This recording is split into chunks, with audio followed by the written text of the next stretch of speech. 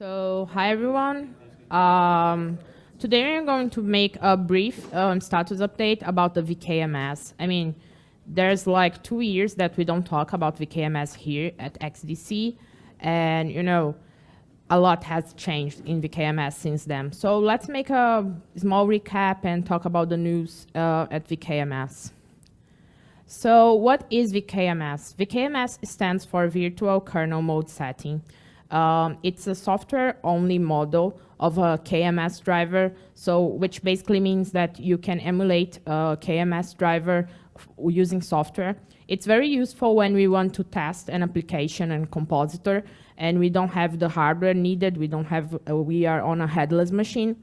VKMS is a community project, so all the maintainers are volunteer, and we are really thankful for everyone that contributes to VKMS, and is GPU vendor agnostic, which means that we really rely on the DRM API, not in any specific GPU vendor stuff. So the first thing that really changed in VKMS recently was the performance. We had like a huge performance improvement in the couple of months. Performance was a major problem in VKMS because you need to make the composition and the blending on software, which can be quite slow. So we were able to improve the performance in about 30%, which is awesome because now all planes are blended at once, and we make the blend calculus per line instead of per pixel, which was a major update. Also, we had a memory consumption update because we used to need the whole image at once, which means that we needed a buffer from width and height. And now we only need 2 lines with size of a width, which means a memory consumption of 2 width. And this also means that we have like less IGT timeouts because due to the performance, we had like plenty of IGT timeouts, and now they are pretty rare. So this is really awesome. So thanks Igor and Pekka for working on this nice feature to VKMS. And about the composition used to be executed on top of the primary plane, which means that the primary plane needed to be enabled, needed to be visible, and needed to be the same size of the CRTC, which doesn't allow us for many flexibility. So now the composition is performed on top of a black background with the size of the CRTC, which means that now the primary plane can be positioned anywhere, can be disabled. I mean, you can even make the primary plane not visible. This means that now we have more IGT tests passing, which is really important for VKMS because there are a couple of IGT tests that demands the primary plane to be positioned. Also, now we have a full alpha blending on all planes because we used to use the primary plane for composition, so we couldn't make full alpha blend on the primary plane, and now we can because we are doing the composition on top of the CRTC. And we have brand new features as well. First, multiple overlay planes. We used to support only 1 overlay plane, and now we support up to 8 overlay planes, which is great. So thanks, Jose, for this feature, adding this feature in VKMS. And now we have support for 5 formats. We used to have support for only 2 formats because formats were really attached to the composition and blending, like the code was really mixed together. And Igor worked in decoupling those 2 features. And now, in order to add a new format to VKMS, you need only to add a function, which is great because it's much easier. You can only focus on the logic that you need for that format. You don't need to, think about changing the composition and blending. And we also had new features, such as plane rotation. It was one of the first plane features that we support. Now we support all rotations and reflections in our planes. And we had support for 1D gamma LUT with interpolation for each color channel. So thanks, Arthur, for working on such a nice feature. And we have more IGT tests passing. Those features have IGT tests, and now they are passing, which is great. Hi, Melissa. We also have some issues that we are working on. It's still ongoing. We, after introducing all these new composition features on VKMS, some existing synchronization issues blew up. VBlank, for example, we have in the VKMS simulated VBlank. And then there is a deadlock between the event lock and the timer, because that is, how can I say, intrinsic in the current simulated VBlank design. There is also a race condition between flushing the work queue and destroying the CRTC state. What we need to do, we already have an idea that we need to prevent a new job to be queuing up in the time interval. And there is another thing in VKMS by design that is a dependence across the VBlank, blending, and CRTC computation. So we need to work on keeping their pace of all these three steps synchronized.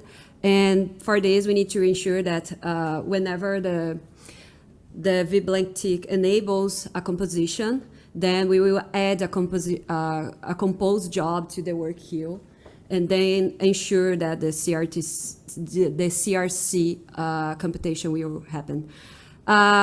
So we also started to work on support other blend modes, pixel blend modes. We support the default DRM mode, pixel blend mode that is the pre-multiplied, but we are working on other properties, other blend mode properties. And we are currently evaluate again the virtual hardware support to get rid of the simulated VBlank dependence. And finally, R2 is working on the NV12 multi-planar format. So many people in the DRI community have been contributed to VKMS. First, we can clap hands to Marius, Brandon, and Jim that sent a proposal to support multiple CRTCs, but also a way to use config.fs to set up plain CRC and composer. Ellen is making the DRM developers' dream come true with the DRM CI, and she included the VKMS driver in the proposal. And finally, Harry worked on a GPU agnostic implementation of our new generic KMS color API for the DRM KMS framework. So if you want to contribute to VKMS, you can find many ideas in the kernel of the official kernel documentation. Besides that, there are some interesting new things to do on VKMS that might be a good fit for small projects. One of them is adding unit tests for the composition procedure, composition steps. And another is fixing all failing tests on IGT that was detected by the DRM CI proposed by Ellen. Another thing that we have been discussing in the community is to kind of require VKMS support for new APIs and the generic APIs in the DRM KMS framework. But yesterday we just discussed about it.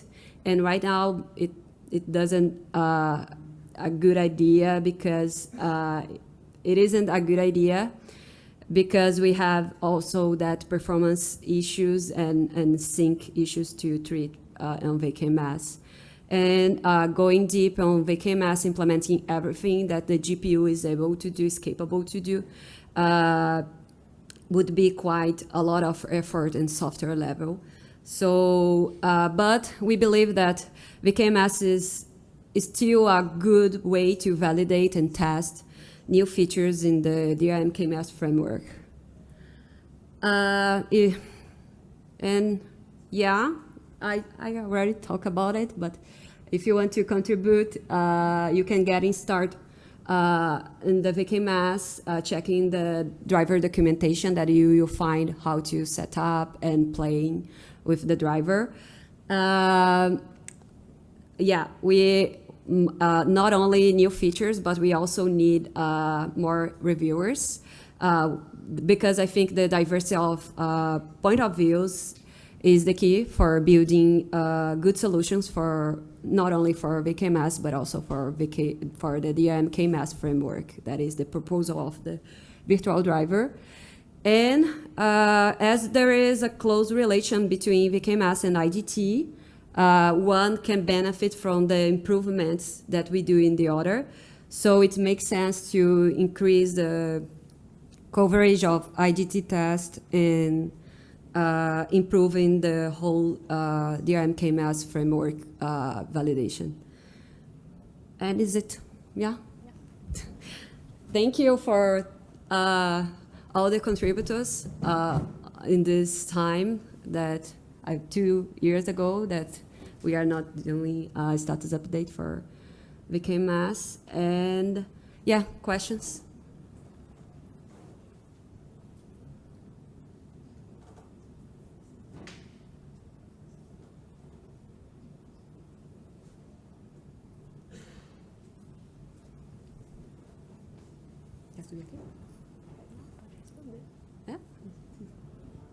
So for someone who's not too involved in the graphics world, can you give some examples of where VKMS is being used that you know of? I know Weston is using VKMS, and as VKMS has a write-back connector, we can use it in a headless machine to validate things.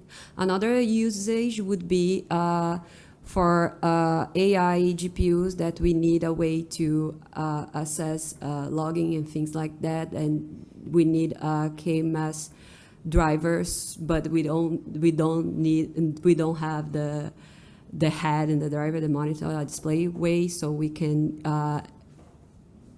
pass on through it using VKMS, and yeah, and also to validate the helpers and the functions on the DRM KMS framework in general, without the need, one thing is that it's a GPU agnostic way to validate it, so it's not.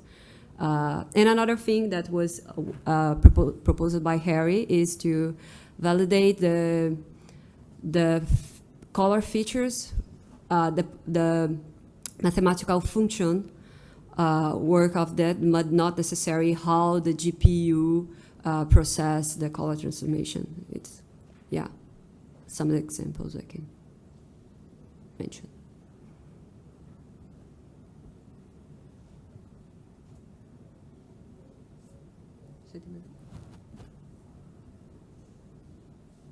Okay, thank you.